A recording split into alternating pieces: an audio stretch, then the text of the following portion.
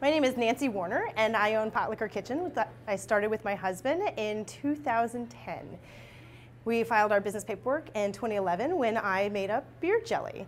And I started making beer jelly because I ran out of fruit. It really launched my business, and we are craft canners. We make beer jelly, pickles, and jams.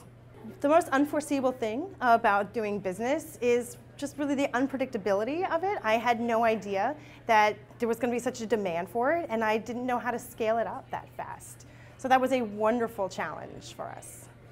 In 5 years, I like to think that we will still be a family business. With my husband, we bring our kids to work, and maybe just a little bit larger, a little more nationwide recognition.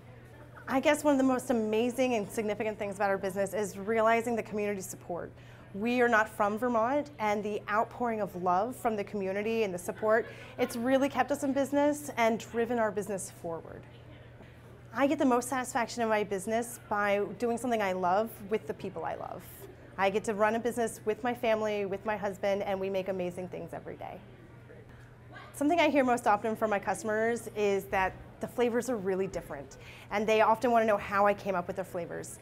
And I always tell people, when I started making jam, I didn't want to make anything I could already purchase. So I went the other way and made things that I wanted to eat that weren't out there.